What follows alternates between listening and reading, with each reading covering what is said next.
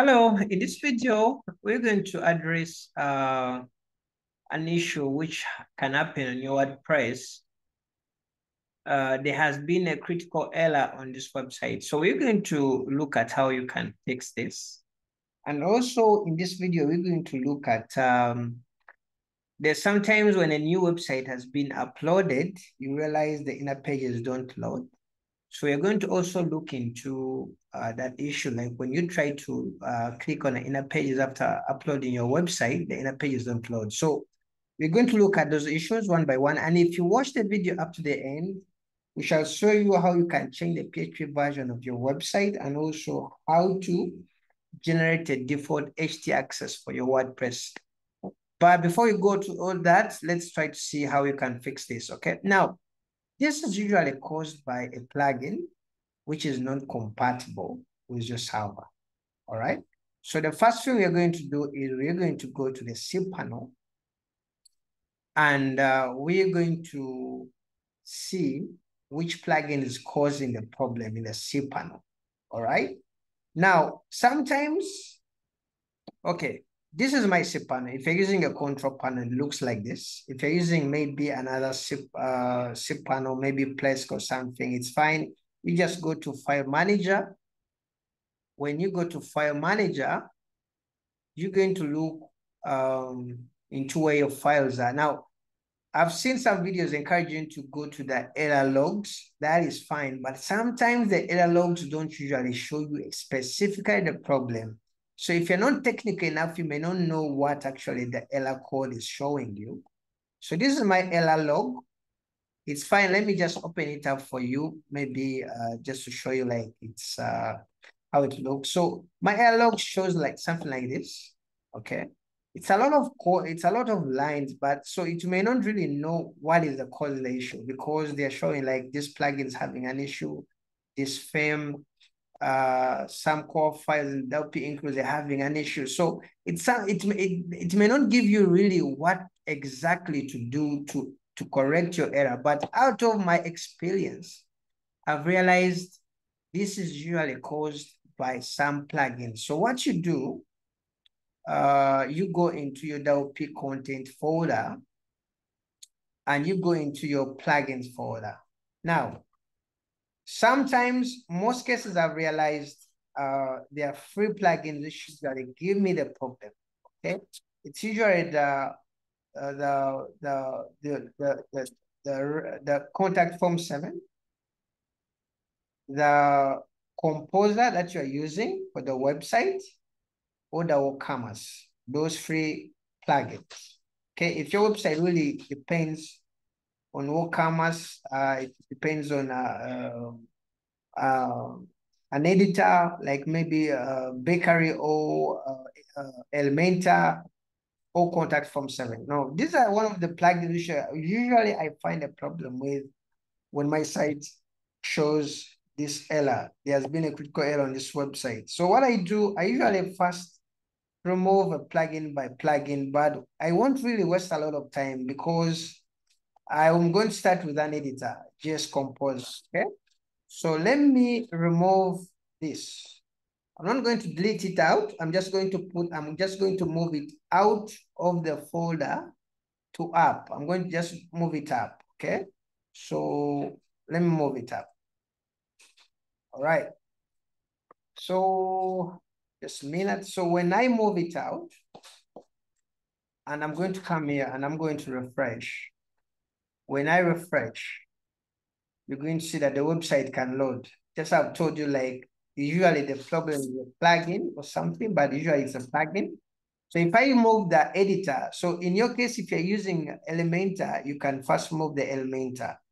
If you are using WP Bakery, you can first move the WP Bakery, just to confirm it's the one with the problem. So in my case, it's a WP Bakery which was causing the problem. But if I remove it, then the website kind of collapses. My design kind of moves out because the website needs WP Bakery. So what do I do? Okay, now this is the time I can go to the dashboard. What I usually do is I try to reinstall the plugin back again. Sometimes the website will download the plugin which is compatible with the server. I've seen it sometimes, but other times it may refuse and you may have to just upgrade the plugin. But let's do part by part. So let me first put back my WP Bakery because I realized my website needs it. So I can't really take it away. If it was maybe WooCommerce, my website is an NGO. It doesn't have WooCommerce. I would have maybe left it out. Okay. But I can't have a site with this stuff. So I really need to have it back. So it's going to force me to install WP Bakery again. Okay. Now let me install it again. So I've finished installing it again. Let me go to plugins again so that I can activate it.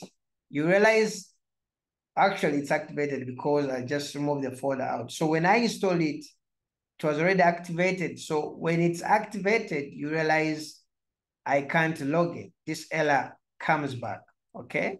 There have been a critical error. So what I do, when you are in this position, like you can't use this website without an editor and the editor is causing the problem, this is a time to think of downgrading or upgrading your server version, okay?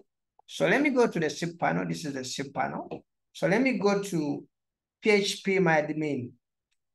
So what you do when you realize a plugin is needed but also causes an error, what you do, you either upgrade your PHP version or you downgrade it. So currently it's 8.1.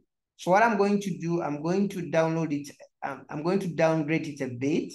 So I'm going to downgrade it to 7.4. So let me apply. Now, the way you downgrade the version usually differs in panels they're using. In Presk, it's a different thing. In Namecheap, it's a different atmosphere. So, but if you're using cPanel, it looks like this, okay? In Bluehost, I think Bluehost has a different editor, so you have to look for where you can downgrade your PHP version for the website. So I've downgraded it from 8.1 to 7.3, okay? Yeah, actually, let me just put it to 7.4 because 7.3 is kind of old. So let me put it to 7.4. So when I put it to 7.4 and I come and refresh my website, the good news, it's going to load. So it's going to load. Wow. It's kind of a good site, right? So actually we design websites. In case you need a website, you can contact me on my contacts on my YouTube. So you realize the website will now load. Beautiful website. It will now load. So it was failing because of a plugin, but a plugin is not kind of compatible with the new server. So it means you may have to upgrade either the plugin to the latest or downgrade your server or upgrade your server. Okay, so that is fixed. But then now when I click on maybe one of the inner pages, let me click on this. I may realize now I'm getting error 404 page not found. Okay, now this is weird because the site was working well when I was working on it from another server. I just moved the site here. So I'm going to show you how to fix this, and it's going to involve us creating an htaccess. Now, WordPress, it's vital for it to have a right htaccess. Okay, sometimes when you're moving files, there's a way you can end up deleting an htaccess file. So, but that is not a problem. You can regenerate it. So currently my website doesn't have an htaccess file. So that's why my inner pages are not working. So I'm going to kind of generate an htaccess file here. So I can just do a quick add the file plus file. Then I'm going to name it .htaccess. Okay. Then I'm going to create a new file. Right, it seems actually it exists. So I'm going to check it out. Let me kind of click to view the hidden htaccess file. So make sure if you don't see your htaccess file, you just go to settings and then say show hidden files, because by default it's hidden.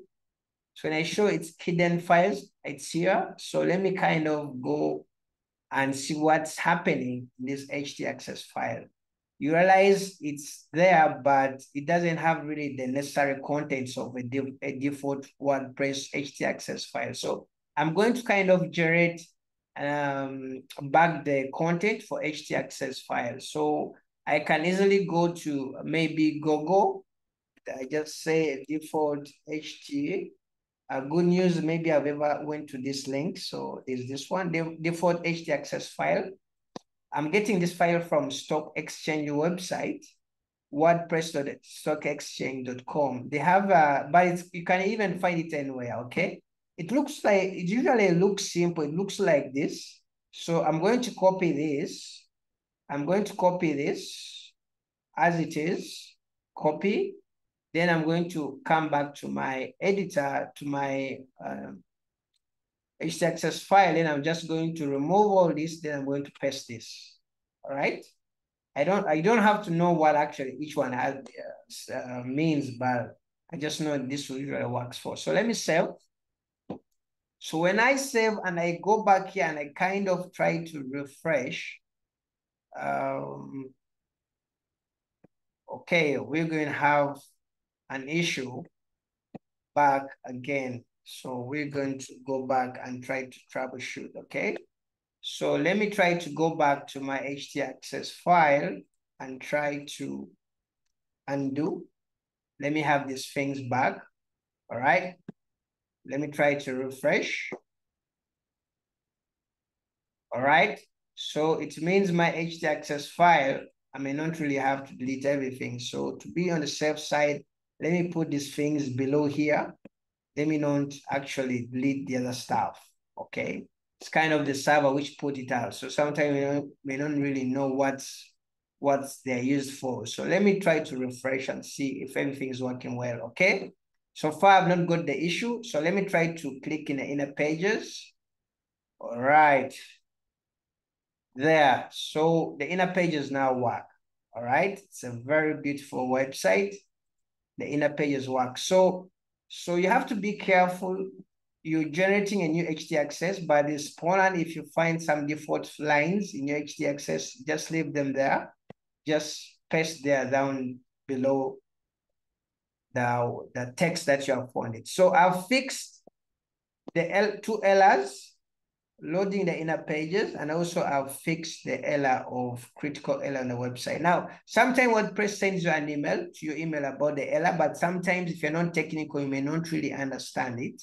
But that is basically how you can troubleshoot a website which is not loading. Thank you, and I appreciate if you can subscribe on my YouTube. Bye-bye.